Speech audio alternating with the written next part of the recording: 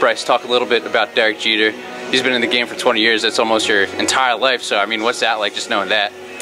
You know, at the beginning of the season, I did an interview and said, you know, he's not just the captain of the Yankees, he's the captain of baseball. And, you know, being able to grow up watching him play in a Yankee uniform was something I enjoyed a lot. And, you know, he's the, you know, a true professional, and he's done things his whole career that have made him, you know, one of the best shortstops, if not the best shortstop to ever play the game. He's such a, you know, great person and such an inspiration to a lot of players on the field. And, you know, you just try to go out there and, you know, try to play hard and try to do things the right way and, you know, do those kind of things like he does every single night. What was it about Derek Jeter that really attracted you to him? I think the way he carries himself. You know, my dad was always, you know, whenever games were on ESPN, you know, the Yankees are always on TV, you know, so whenever they're on ESPN, my dad was always, you know, watch Derek Jeter, watch the way he plays the game, watch how he leads, you know, and whenever, you know, my dad talks about leading, you know, it always goes back to Derek Jeter. Whenever someone talks about being a leader, it always goes back to thinking about Derek Jeter and how he leads. And now, even though you're playing third base, you came up as a shortstop, and obviously that's the position that Jeter's played the last 20 years. So what was that like, kind of trying to maybe emulate your game after his? You know, a little bit. I mean, obviously he had his own style. I mean, I think everyone wanted to do the jump throw he did, you know, in the hole. I think that's something that everyone tried to do. I think I still try to do it. Obviously my style is different than his, but that's the play that everyone tried to do. I always love facing the best. There's always something about when you go up against the best that you want to get those guys out, and that's why I always enjoy facing him. Will that be a face that you miss pitching against? In a way, yeah. It'd be nice for him to be at home in Tampa, retired, while he watches the Yankees. Yeah, you know, I think, you know, you think of just what a class act he is, you know, not only off the field, but, you know, the way he carries himself on the field. You know, I have a lot of respect for guys that play the game the right way, and when you think about guys like that, you know, he's right at the top of the list for me. So, you know, I'm glad I got to play against him a few times, not too much, but I'm glad I got to do it, and say I pitched against him, and, you know, looking forward to, you know, his last year. And what was your most memorable part about that experience of pitching to him when you did? Well, you know, I think, you know, just playing the Yankees for the first time, obviously, you know, us and them are probably the two most, like, storied franchises as far as history and things like that go. So, you know, to get to play against them in LA and, you know, have the hype and the hoopla that come with playing the Yankees is, you know, it's pretty fun. What do you think is going to be Derek Jeter's legacy that he's going to leave on the game of baseball? Well, I just think everybody, you know, whether you like him or not, just the respect you have to have for the way he played the game. You know, I think that's, you know, he's a winner. You know, he won every part of his career. He's won a ton of World Series, and his postseason performance speaks for itself. So, you know, when you think about a great player, a Hall of Fame player, you think about obviously his skill set, but you know, more than anything, the wins and losses. And you know, he won a lot, and that's you know, ultimately that's what he's going to be remembered for. How would you define him? It's hard, you know. I think he represents baseball, you know.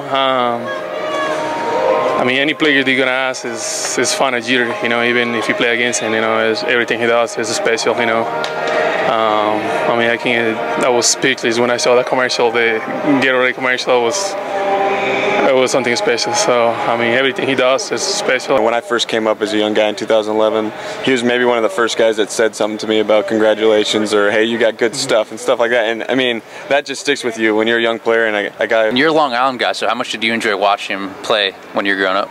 A ton, you know what I mean? That was who everyone was dreaming to be, was to be Derek Jeter. You know what I mean? He came up here at a young age and he stuck right away. You know, the postseason memories that he's created, I think, you know, as a kid growing up watching him play in the postseason and then being able to see him play in the postseason, actually being able to beat him in the postseason, you know, every time he comes to the plate, whether it is the postseason or the regular season, you feel like something good is going to happen, and you know, his career's been incredible. Being from Venezuela, how much of an inspiration was Derek Jeter to you when you were a younger kid? Oh, you know, a lot, because I used to play shortstop too. For me, he's one of the best players in the game, long time. So, you know, he have a nice career, you know, and you know, I wanted to have a career at least 80% of the success that he has. Yeah, you know, I faced him a couple years ago when they came to Cleveland, and you know, it's kind of one of those things where because it is Derek Jeter, you know, it's kind of one of those at-bats, or a couple of bats where you probably remember it a little bit more so than others just because of who he is. Is there anything from his game that you try to take and apply to yours, whether on or off the field? Everything. The way he carries himself, to you know how good of a person he is, and respects everybody in the game. he's always just so humble and so easy to talk to. He has all the power in the world. He's a superstar, but at the same time, you know, he takes his time out just to talk to you, shake your hand, and make sure you're doing all right. It's awesome. First time I faced him was in spring training, and that was crazy for me. Just, you know, I couldn't believe he was in the box, and I'm glad that I faced him in spring training and got that out of the way, because I didn't want to be in awe, you know, on the mound in an actual game. There's a lot of people who knows that Derek's one of my idols, right next to Omar Vizquel, and you know, to be able to play, you know, against him, you know, that really make me feel really good, and you know, and blessed to, you know, actually happen, and actually, you know, have a relationship with him, talking to him, and you know, just, you know, since the first time you met him, you can see how humble and how great person he is. Yeah, I'm sure like a lot of people in the game and around the game, you know, Derek Jeter has always been my favorite player growing up, and to have the honor and privilege to play against him on the same field was pretty special. What part of his game are you trying to apply to yours, whether it's on or off the field? The selflessness, you know, the will to win, and you know, wanting to be a team player and do whatever your team needs that night to affect the ball game. And you know, on and off the field, a great teammate, great person, and you know, someone who really, you know, went about life in a winning way and a winning attitude. When I was growing up, the catch he made in the stands, and the play against Oakland where he saved the game, and the walk-off homer in the World Series, just moments like that really make you remember a guy like him, and him playing as long as he has and being a Yankee. It's a special thing. He is my idol, and I watch him play a lot on TV because I'm from Kershaw, you know. I didn't have a chance to watch it in the stadium when I was a kid, but I was watching on the TV. What are some of your most memorable moments of Derek Jeter? Oh man, I was a Yankee fan growing up, and to you know, I think everybody's biggest memory is, you know, Derek Jeter making the play and you know, against the Oakland A's. You know, those are the plays that you know, as a shortstop, you wanna make that play for everybody to be like, wow. And he, you know, fittingly enough, you know, the captain's the guy who made an amazing play like that, and you know, it changed the face of a series, and you know, really, you know, changed the face of the Yankees being able to win those games. He does everything right on and off the field. He's one of those figures in this game that he's going to be one of those guys that people look up to for generations. You know, his contributions to the game, his contributions off the field have been outstanding. He's a role model for all of us, and he's certainly one of those guys that I look up to and that I look to just to see how he conducts himself and get advice from him every time I get a chance. I've got the chance to talk to him a couple times, and it's been great. He's very open with everybody, even since I was a rookie, very accepting of everybody. So he's one of those people that can't really see anything that he does wrong, but you know, you can't help it but to love a guy like that. So, you know, I have a great Jeter story that I'd love to share. I made my first All-Star game in 2012, and I was sitting at a table with my family, and he made it a point to come over and congratulate me, and I felt like, you know, all the rumors and legends about how classy of a guy he was were kind of all came true in a moment. And I've been a Derek Jeter fan, of course, forever, and we're about the same age, but he's always a challenging at-bat. He's got a great stroke, and has gotten countless hits to right center field, which is kind of, guys that hit well off me do that because I'm a knuckleballer. But it's been fun to compete against such a classy guy. And that being said, throwing a knuckleball, obviously he's got to remember you for a long, long time because those are very unique. So what's that like, kind of presenting a different challenge for a player like that? Well, you know, I'd like to think that I have somewhat of an advantage because he doesn't see him day in and day out. At least that's what I tell myself. But you know, I would always go back and look at his at-bats against Tim Wakefield, and that would kind of give me an idea on what he may try to do against me. But you know, the great thing about Derek and the great thing about a knuckleball is he knows what he's getting. I throw a knuckleball every pitch, and his swing rarely changes. It's that patented swing that shoots the ball to right center. So it's really a matter of who is able to execute on that given day, and that's always a fun competition. Derek Jeter, what are your thoughts on him, what he's done for the game of baseball?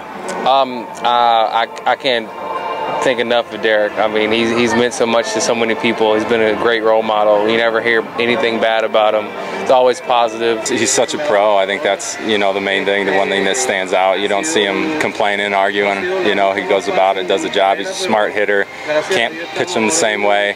He's going to make adjustments. So, you know, that's all part of it, and that's why he's been doing what he's doing for so long. It was amazing. You know, you have so much respect for his class act, and just to compete against him, I'm grateful for. Now you went home with a nice little souvenir. Oh yeah, I got a signed ball. I always had to. I could have got a jersey, but baseball works fun. Now, what was that like for you, kind of going up to another player and asking for his autograph, and that being Derek Jeter, legend? You know what? You still don't want to bug, but you know what? I'm a fan. I grew up watching him play, and he showed me the right way to do it. Did you throw it in a case just yet? Is it at home? No, it's still in my locker. You know, maybe it's bringing some good luck, but yeah, you can do a little superstitious thing. You're having a good year so far, so why not leave it there? Right.